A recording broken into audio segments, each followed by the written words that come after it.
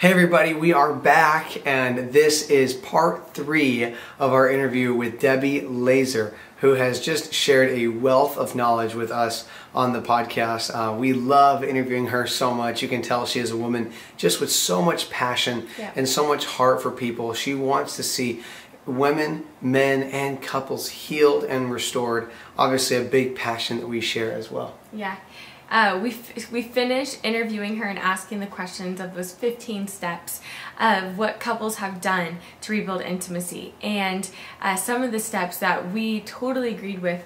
One of them that I love so much is that they created a place to have fun again. Like they created a place to play together. And I think that is so huge, especially in our restoration process and healing journey, is we had to learn how to have fun and not be so serious and bogged down with therapy and groups and everything that we are learning every single day. Yeah, this is wrapping up those 15 steps to building intimacy after infidelity takes place.